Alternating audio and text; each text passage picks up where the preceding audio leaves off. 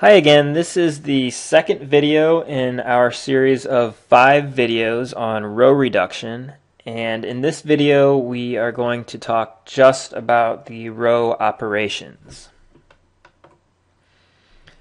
To begin with, there are 3 row operations, and they're listed here, but we don't actually have to go through the description of each one because we're going to talk about each one in detail in the following slides.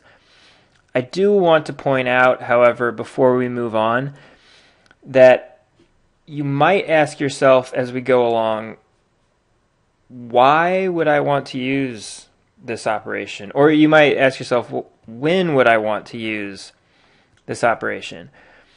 We're not actually going to answer those questions in this video, but don't worry, we will talk about those questions, just not in this video. The goal here is just to learn how to use each operation. In other words, how can I use the operation correctly so that I don't make any computational errors? That's the goal.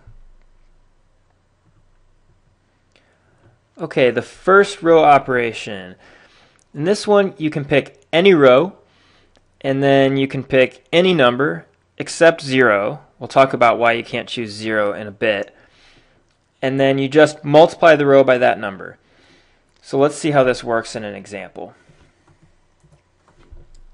Here I'm going to choose row 1, and I'm going to choose the number 1/3. Any number except 0 is fine, so that works. And then I'm going to just take each number in the first row, starting with the 3, and multiply by 1/3. So let's see what we get. 3 times 1/3. What will that end up being over here? That gives us a 1. And similarly, the next entry is a 6. So we multiply that by 1/3, and we get 2. And then 12 times 1/3 is 4. And 9 times 1/3 is 3. Okay.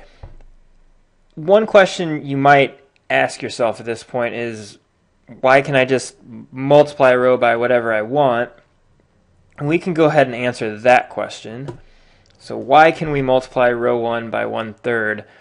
Well, remember that each row just represents an equation. So let's take a look at what we just did in the context of equations. Well, the first row, 3, 6, 12, 9, corresponds to the equation 3x plus 6y plus 12z equals 9. And so what we did was we just took 1/3 and multiplied both sides of the equation by that. And that gave us a new equation. So that's okay. As long as we multiply both sides by the same number, we get an equivalent equation. A couple of notes before we go to the next row operation. You'll notice that I wrote a 1/3 R1 above the arrow. Let's see. That's this guy right here. I just did that because row reduction requires a lot of steps often, and if you make a mistake, then you'll want to go back and retrace each step, and this way you know exactly what you were thinking at each step. Also, if you have someone grading your paper, it tells them just what you were thinking. So here the 1/3 says I'm going to multiply by 1/3, and the R1 says I'm going to multiply by row 1. If you want, you can write out row 1, but R1 is just less writing, so it saves a little time. Okay, and finally, as promised, why can't we multiply by 0? Well, let's think about what that would mean. Basically, it would mean eliminating an equation. So here's what I mean by that. Let's say we multiply the row by 0, everything becomes a 0. What we get is 0x plus 0y plus 0z equals 0. And as we saw in the last video, 0x, that's just 0. No matter what number x is, we get 0. So this is 0 plus 0 plus 0, which is just 0. And so we just get 0 equals 0. Well, that's true, but it's always true, no matter what x, y, and z are. Whereas the original equation was only true for certain x, y, and z. And so that's no good. We don't want to affect the solutions in that way. So we can't just remove an equation from the set. Next row operation. This one is the most complicated of the three, and it's usually where the mistakes happen. So let's go through it real carefully. Again, you can pick any row and any number, but we're also going to choose a second row this time. So in this example here, we're going to pick row 1, just like before, and we are going to multiply by -2. We can pick any number we like, so -2 works. And then we are going to add the result to row 2. Okay. And then here's where it gets a little bit complicated. We're going to change only the row to which we add. All right, let's just see how this looks in an example. So here we're choosing row 1. We're going to multiply it by -2. And then we're going to add it to row 2. Okay. Notice that before I do anything with the second row, I'm just going to copy down the first and third rows because those don't change at all.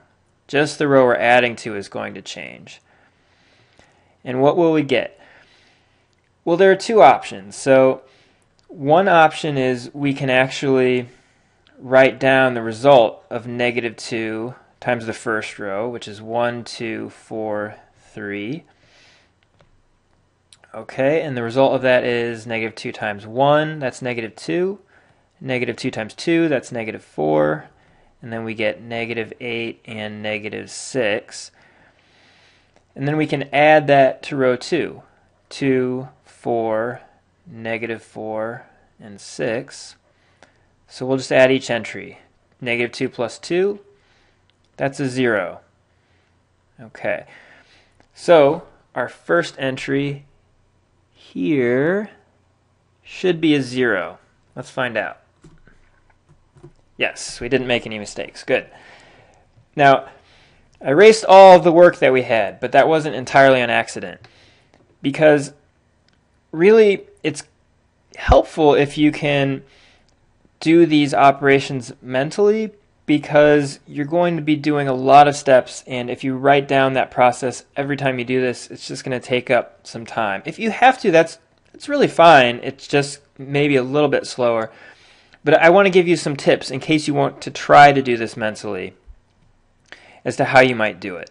So what you can do is, rather than calculating the entire second row, or rather -2 times the first row all at once, just go entry by entry. So we want to deal with the second entry now.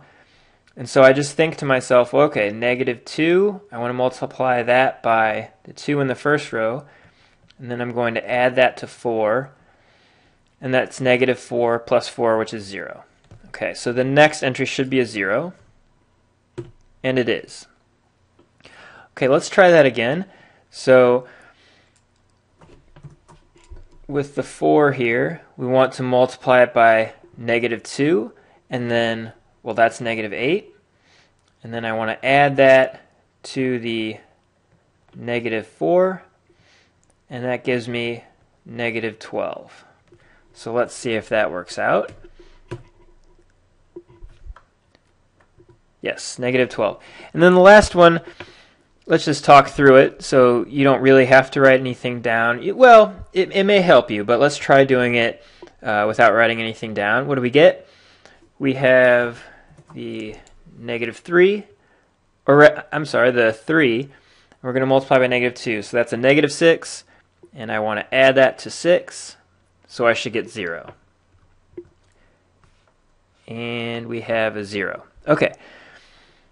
And then again, it's helpful to look at what this process would be in the context of equations.